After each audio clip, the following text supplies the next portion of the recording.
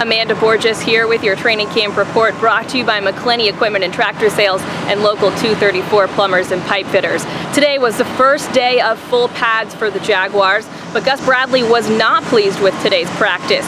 After practice, we could hear him talking very loudly to his team, and he talked to us about that, and he said, listen, we did not practice up to standard, and the guys need to know that. He said sometimes that happens after a day off, but regardless of the reason, it's just totally unacceptable. We also heard from Blake Borges after practice, and he said the same thing. He said we could just feel it. It wasn't the best practice, and we know that we have to get better. He said that Gus talking to them was needed, and obviously Gus is the coach of this team, so players listen to him, and they're expecting to come out here and be better tomorrow. Now, we did talk to Blake about his overall consistency and how he's a better practice player now, and he said it should be that way. Blake said, you know, it's year 2 in this system. I should feel comfortable. I should be a better practice quarterback, and he feels that way.